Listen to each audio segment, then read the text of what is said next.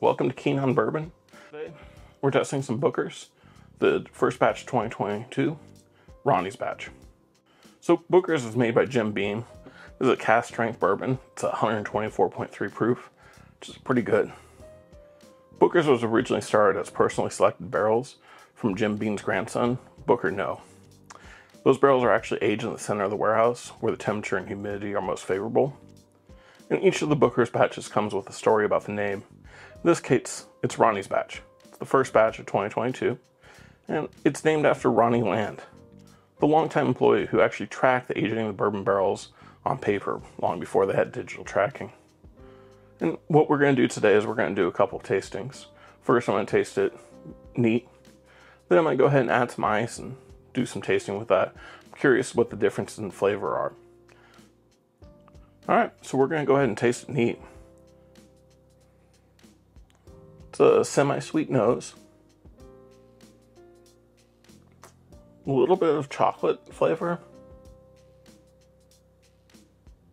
Maybe some peach or pear flavor. A little bit of fruit. It's pretty good on the nose.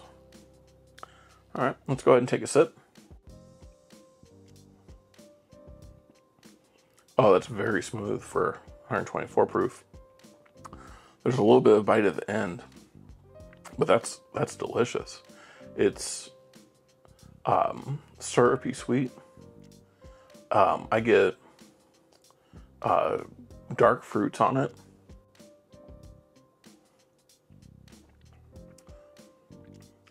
Can't place it, but maybe a little bit of tobacco. This is really, really good. And it's very smooth up front. The ending has a little bit of burn, but this is tasty.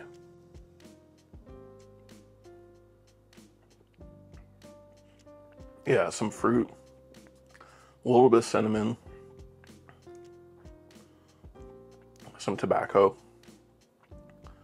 This is pretty tasty.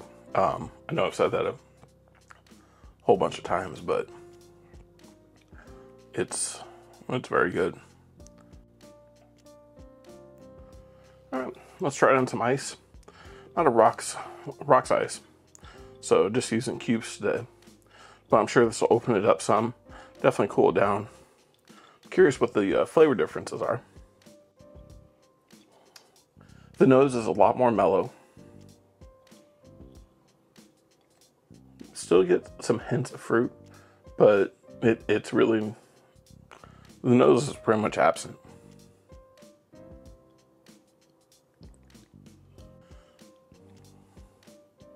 Yeah, this is actually so smooth that the ice really calms it down. There's no burn at the end anymore.